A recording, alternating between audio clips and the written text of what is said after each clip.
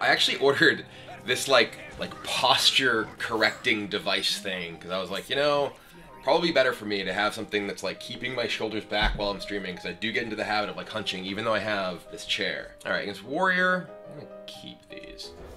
Maybe this is wrong. Kibler versus Postmates. Well, I think there's a good chance I'm going to be ordering Postmates today. Whoa, that's actually super interesting against Warrior.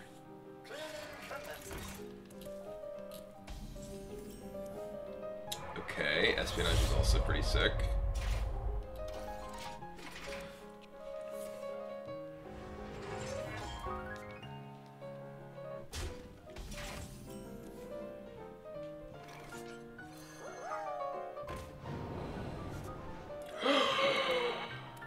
Oh dear.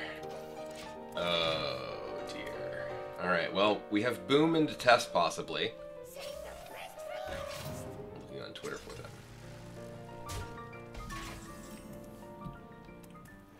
That's a pretty good draw. I'm just gonna Underbelly Fence, Vendetta Punch. Kill this, kill this. How much is this worth to you? Justice is mine. I'll take it.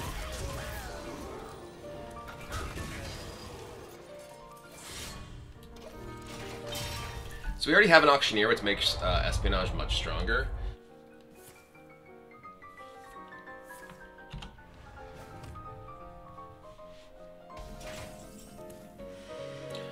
We're just going to play the Espionage this turn.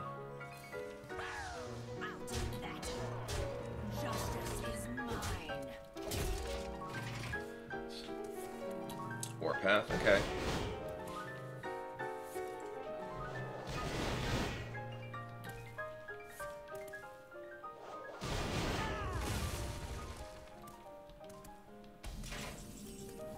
Ooh. Justice is mine. I'm just gonna say go here. Why not to Espionage? I explained this a little bit before. Espionage is a card that is very difficult to use in a lot of matchups. It's only really against Warrior that you want to. Where is Myra Taz plus where's Myra? Taz not Spirit plus Prep with Espionage. I mean, the thing is, yes, these are like powerful combinations that you're talking about, but you need your deck to operate in other situations, right? Like, speaking, hold on. I'm just gonna kill this. We could just kill this and play Dr. Boom. Happy Midsummer Festival. Justice is mine. But boom. Literally.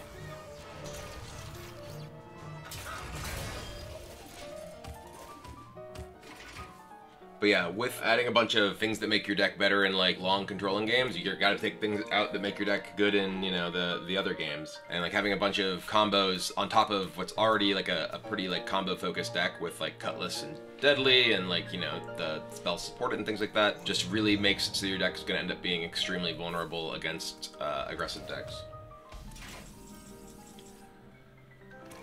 You know what I actually want to do? I kind of want to splinter grab the Kobold Lackey. We actually just have, this is like kind of a mess. I have too many good things to do. I'm just gonna use this first.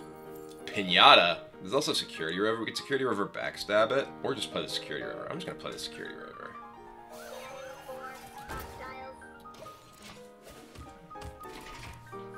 Just say no to lettuce. Exactly, where's the beef? Exactly. Yeah, Cutlass gets charged by all rogue cards now. I don't want to just play my Cutlass and get it killed by a weapon removal thing, though. Okay. Are you looking at Warpath again? There's Tess, which will recast all non-warrior cards now. I could get a 10-10 Security Rover with this, which actually sounds great.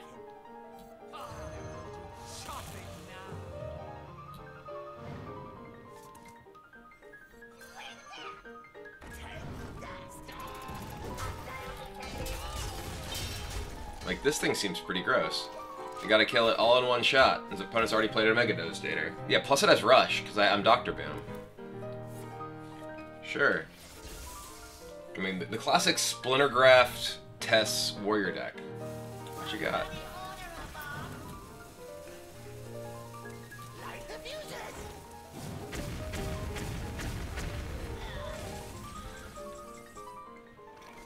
Alright, I'm gonna auctioneer coin Spectral Deadly.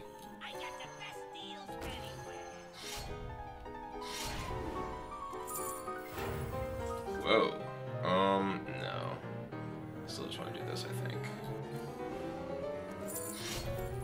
Whoa.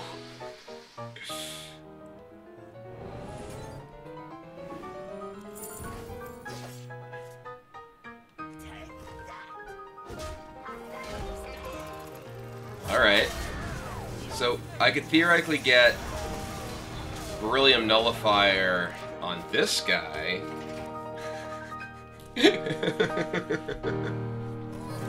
Oh, you ruined it!